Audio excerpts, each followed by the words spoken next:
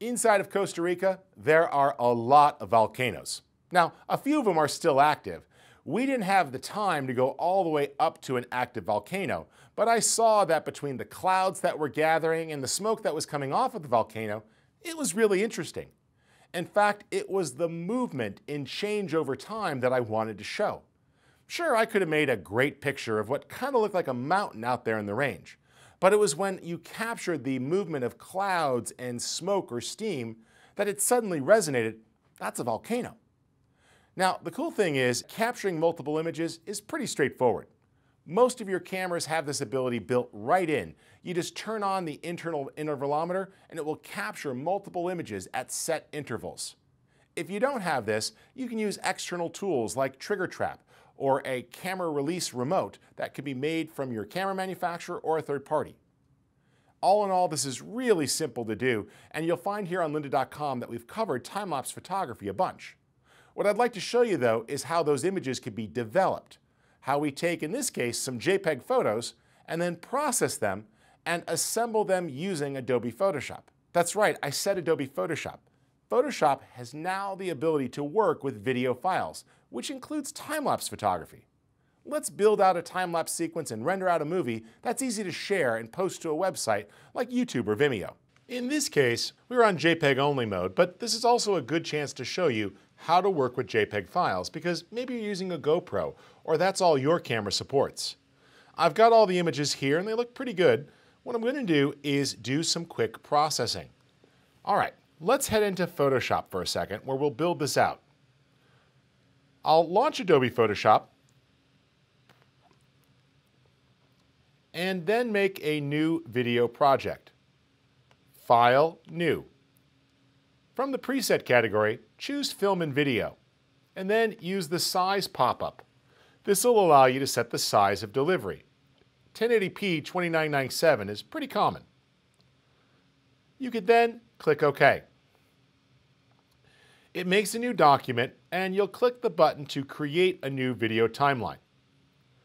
Now, click the plus button to load in the file itself. Navigate to the images that you have. In this case, I'll select the first JPEG. Make sure you sort by name and that you look at these in ascending order from the smallest number to the highest. And then click Open. You'll see what it did is it loaded it in as a video clip. Now, we still have the white file in front, so I could select that and press Delete. And now I see just the time-lapse file behind it. Don't expect this to play in real time, however, because it's not a native video file. Right now, you'll see that it's about 5 seconds long because I'm only using a small subset of the frames. That might be enough, though. If you want to change the speed of the video, you can do that later after you create the initial video file. To change this, I recommend that you click on the clip and press Command-T for Transform. It'll give you the ability to scale now. You might need to grab the handles and pull. If you hold down Shift and Option or Shift and Alt, you can actually scale proportionately. While you're at it, not a bad idea to press Command or Control R for rulers and drag that down. You can see my shot is slightly crooked, so I'll take this as a chance to rotate it and straighten the horizon. Looks good. Let's pull that down just a little bit to get some more sky in there and press the Return or Enter key. When you do, all of the images should be transformed. And you see that it took the video file made from the image sequence and built out a new transformed copy. You can now take advantage of any of the adjustment layers.